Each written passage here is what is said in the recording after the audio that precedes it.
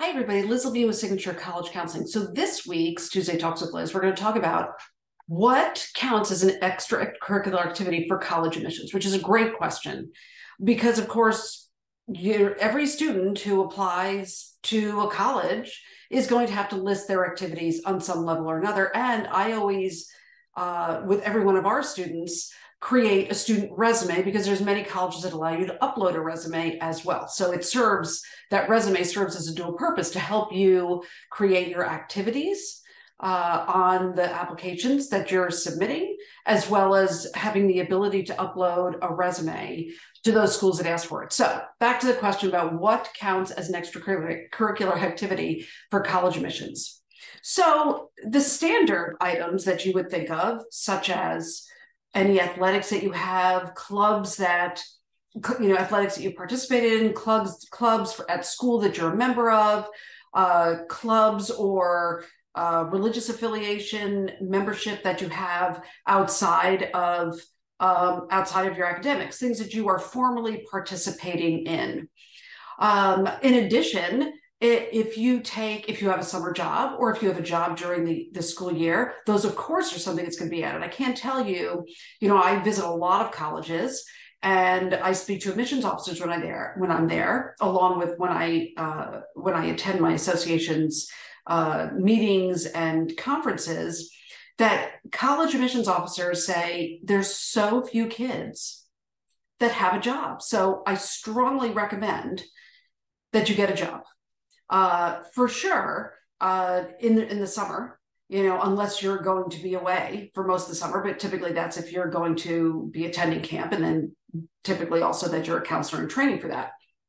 So I definitely highly recommend a job. But there's also informal activities that you should also add. If you enjoy music and you play the piano, or you have taught yourself another instrument like the ukulele, which seemed to have been very popular during the pandemic for kids to learn. If you're an avid reader, what you do, your interests and hobbies, because the resume, the activities, along with your primary essay and potentially supplemental essays, is the way for your application to come to life.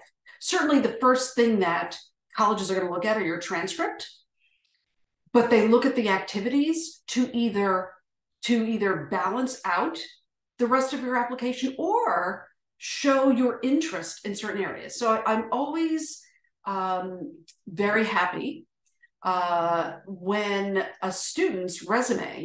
somebody can look at a student's resume and they know what they're passionate about, whether it's music, whether it's their athletics, whether it's the clubs that they belong to or cause that they've tried to further.